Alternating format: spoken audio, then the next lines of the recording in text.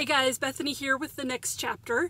I thought I'd do something a little different today. Wednesday is my grocery shopping day. I live pretty far from town.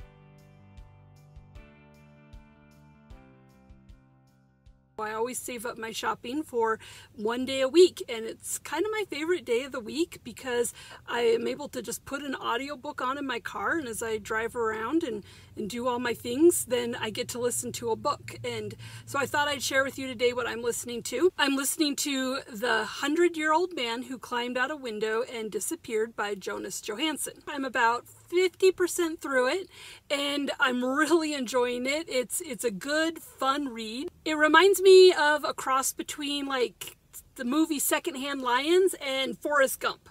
So we've got this old guy who lives in a nursing home, and he decides he wants to just leave, and so he ends up going on this adventure. So what's fun is that this book also tells his life story, and so we get to go back in time and sort of like Forrest Gump, he's kind of present for lots of historical things. All right, I've got to go do my grocery shopping now, but I'm excited to see what happens and how everything turns out for him. See you guys in a bit. So yesterday, after I got done grocery shopping, I didn't have a chance the rest of the day to listen to my book. It was actually really annoying because I wanted to know what was going to happen. I've got 5 kids, so there's always something crazy and hectic going on.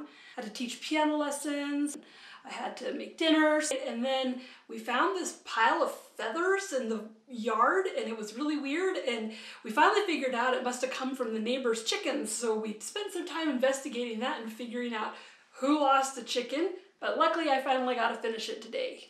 We have this 100-year-old man who, when we learn his backstory, has lived a life of fantastical adventure and meeting up with all kinds of quirky and fun characters. They all have something funny about them or able to help him, and he definitely has more than 9 lives. My favorite quote from the book was when he told someone else, "I wasn't always 100, that's something that just happened recently." I was really glad I picked it up because I've read some really heavy stuff lately. I think you ought to give it a go, and if you have read it, why don't you leave me a comment, tell me what you thought. I also know that they made a movie about 6 years ago out of this book, so if you liked that, let me know. I haven't seen it. And otherwise, just don't forget to subscribe so that you never miss what's happening in the next chapter. Thanks for watching.